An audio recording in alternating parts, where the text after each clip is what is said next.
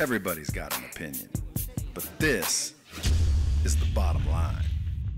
A lot of people on the bottom line are sending in emails and asking questions and leaving comments. And they're asking, Brad, what is the bottom line on expansion? How do you build a bigger business? So I'm trying to help people start businesses, avoid problems with these bottom lines, which I love to do because if you can avoid a problem, you get there even quicker. You accelerate your ability to win. So the question here is how to expand, which is a little bit different. It's kind of throwing me a curveball because mostly I'm talking about how do you get going and how do you get rid of the fear. But this question, what is the bottom line on expansion? How do you get bigger? Well, that's a great question. There's several million ways to get bigger and talk about expansion, but the one I want to talk about today is building relationships. Deals are made with building relationships. Deals are made with the people that want to do business with you. You got to build a relationship because with these relationships come additional deals. Do you know how many people that you know that are going to go buy something tomorrow? If somebody built a relationship with you, they could easily connect to the people that you know that are buying something else, but people don't build relationships. These days, it's wham, bam, thank you, ma'am. Wham,